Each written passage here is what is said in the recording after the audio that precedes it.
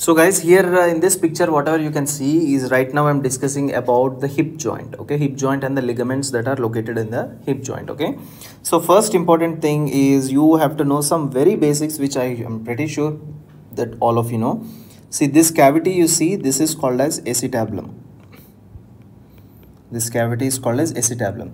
And after that, this part which you can see is the head of the femur. This is called as your head of the femur, right? So the next bone which you can see is your femur bone. Now in this femur bone, this part is the most common part that is fractured, that is called as the neck of the femur. This is called as the neck of the femur, okay? And you know, this part is called as a greater trochanter.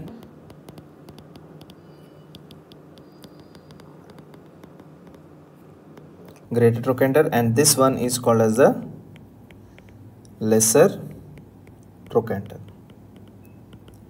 Now, between the greater trochanter and lesser trochanter, for example, if I am drawing a line, this line is called as intertrochanteric line. So, what is this line?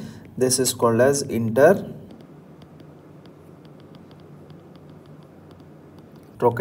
line, okay? So, this line over here is called as intertrochanteric line, and you see this opening over here, this is called as fovea.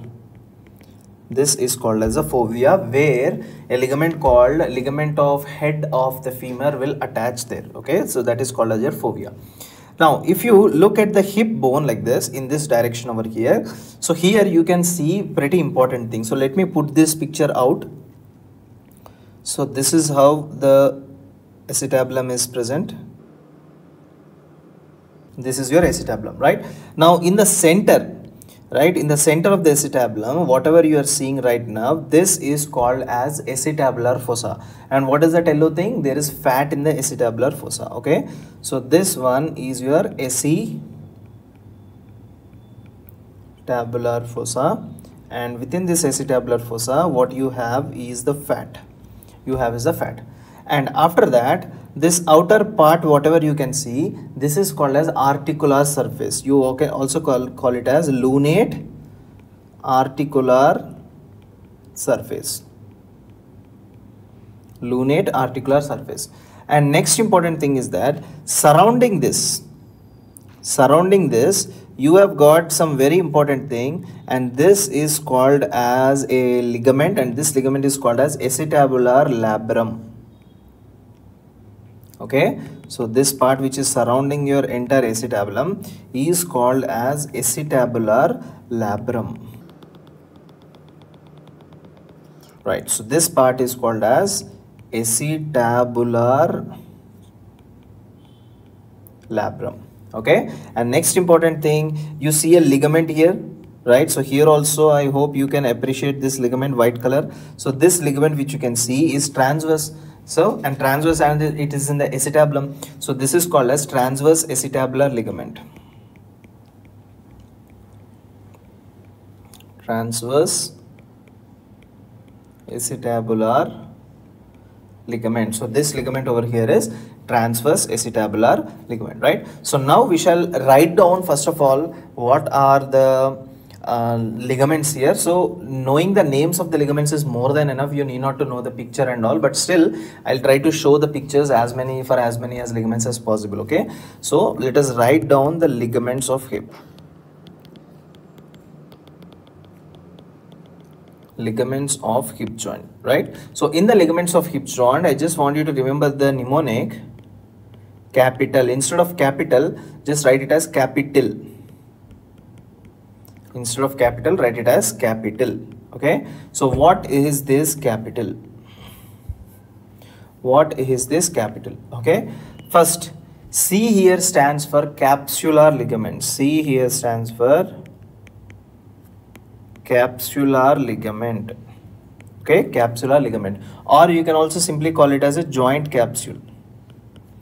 Capsular ligament, or you can simply call it as a joint capsule. Okay, next after C, the A here stands for acetabular labrum. Just now I have shown it to you, right? Acetabular labrum. And third important thing is P. P stands for a ligament that is attached all the way from the pubic bone till the femur. Femoral ligament. Pubofemoral ligament. Okay, that would be pubofemoral ligament. And next, I stands for from the ischium to the femur, that is ischiofemoral ligament. Ischiofemoral ligament. Okay, so ischiofemoral ligament. So you have covered capsular ligament, acetabular, pubofemoral, ischiofemoral, and T stands for transverse acetabular. Just now we have shown you, I've shown you here transverse acetabular ligament. Transverse acetabular ligament. So next one is stands for transverse acetabular ligament. And next here I here stands for iliofemoral ligament. Iliofemoral ligament. And you know, iliofemoral ligament is one of the strongest ligament. Iliofemoral ligament is one of the strongest ligament. And the next important ligament and the last important ligament is ligamentum teres femoris. That is ligamentum teres femoris. So what is ligamentum teres femoris? This is a round ligament which is located on the head of the femur. Okay, so what is this? This is your round ligament. Round ligament on the head of the femur. Round ligament on the head of the femur. So how many ligaments we have in total, guys? We have got, one is the capsular ligament, acetabular ligament, pubofemoral, ischiofemoral, transverse acetabular, iliofemoral, as well as ligamentum teres femoris. Okay, so these are the 7 important ligaments which we have. So what is this capsular ligament, guys? So this is how the capsular ligament looks. I know all of you might have known this.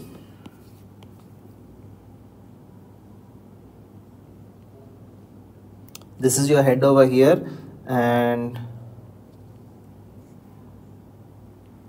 this is a femur, right? So this is the capsular ligament over here. So this ligament which you can see here, right? This is your capsular ligament. Okay, so this ligament which you can see here is your capsular ligament over here. And next important ligament is, if you look at this, right? If you look at this from the iliac bone, okay, from the iliac bone all the way till the femur bone, here you have drawn this ligament over here, right? So look at this ligament. Isn't this ligament thick, right? And the second important ligament is from the same point all the way down here. So this ligament is also thick. Okay, both of them are thick. But now look at this one now. This ligament which I'm drawing right now is thin. So the ligament which I'm drawing between the two thick ligaments is thin, yes or no?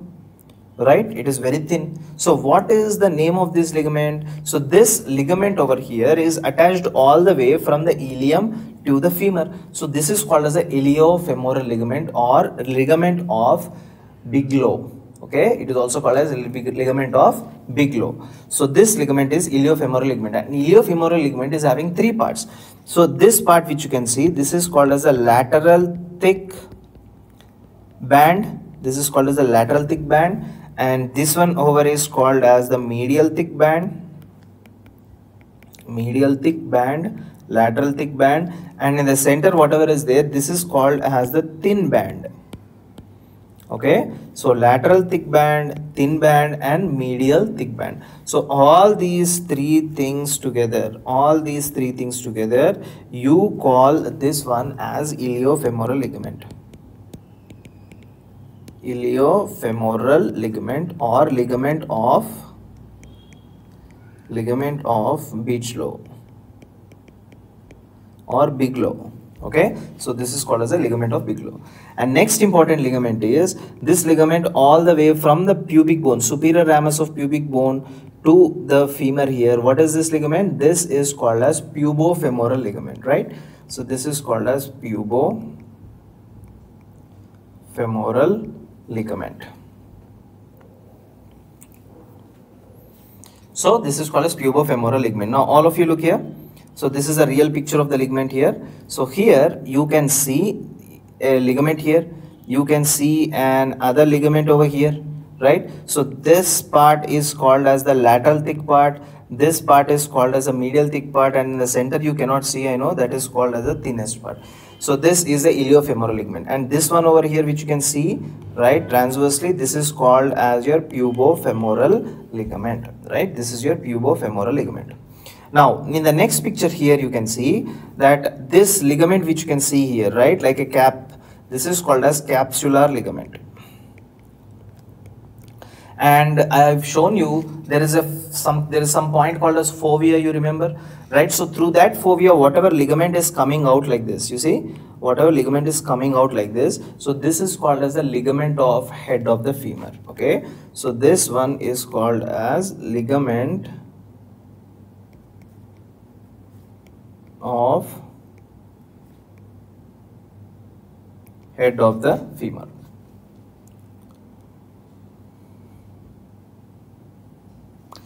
Next important thing is that this muscle which you can see here is your gluteus maximus muscle.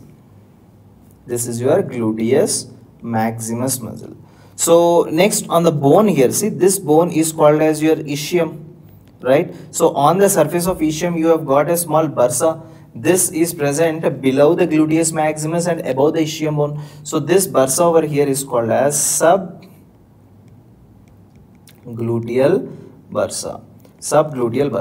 Now, you know, weavers, when they are sitting for a long time and weaving the clothes and all, so what will happen is that this bursa is in constant friction, right? So the gluteus maximus will compress on this bursa, and this bursa is compressed against this ischium bone. So what will happen? Patient will have inflammation to this subgluteal bursa, right? And such problem you call it as a weaver's bottom. Weaver's bottom. Such important thing you called as a weaver's bottom.